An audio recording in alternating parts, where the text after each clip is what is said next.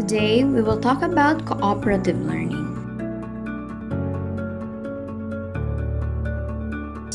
Cooperative learning is the process of breaking a classroom of students into small groups so they can discover a new concept together and help each other learn.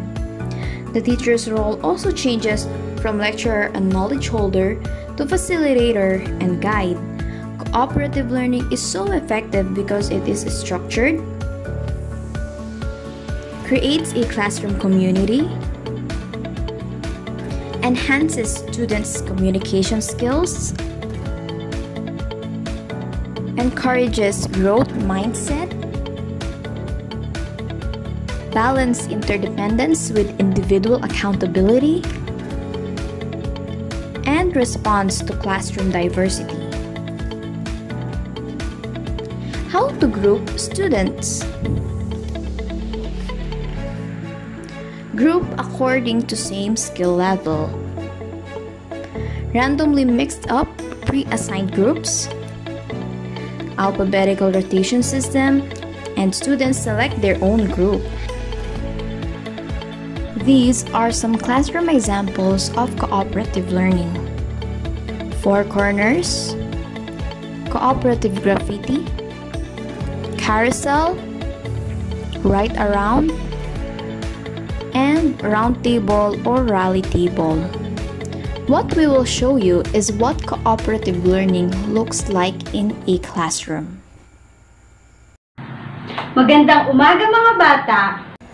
Magandang umaga din po, teacher! Sa araw na ito ay may gagawin kayong isang activity. Makinig lang ng mabuti kay teacher ha. Ang gagawin nyo ay magtatala kayo ng mga halimbawa ng kahalagahan ng tubig. Pagkatapos ay gagawin niyo ito sa pamamagitan ng pagkanta. Bibigyan ko lamang kayo ng 45 minutes para tapusin ito. Naiintindihan niyo ba mga bata? Magaling! Maaari na kayong magsimula.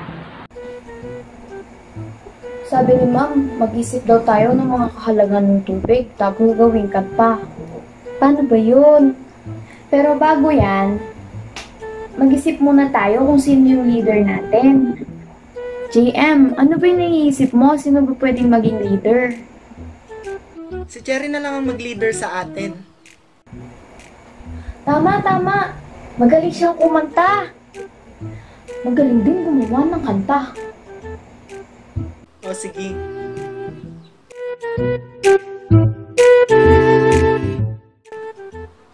O sige, para mamaya, pagsama-sama na natin ang ating mga ideya.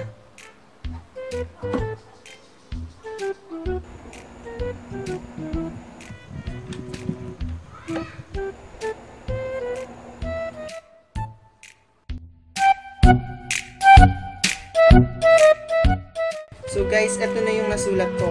Una, ang tubig ay mahalaga sapagkat isa ito sa pangunahing kailangan ng mga halaman upang sila ay mabuhay. Para sa akin, kung walang tubig, walang buhay. Para sa akin, kung walang tubig, walang swimming pool. Mali! Kung walang tubig, hindi na tayo makakaligo. Ito naman. Dahil mahilig akong pumasyal, para sa akin, ang kahalagan ng tubig ay nagbibigay ng kasiyahan sa akin, katulad ng pagbisita ko sa falls, sa mga dagat, sa batis, kasama ang mga aking pamilya at minsan ang aking mga kaibigan. Kung walang tubig, wala tayong makakain na isda o mga hayop na nabubuhay sa tubig. Oo, sige, tama yan. Mas maraming ideya, mas makakaisip ako ng tono sa ating kanta.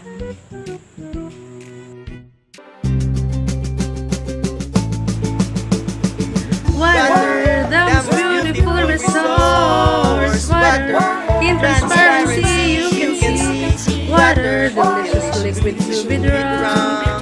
Water, the refreshing things we need to live. We love water, we care about water. We need water, we protect the water.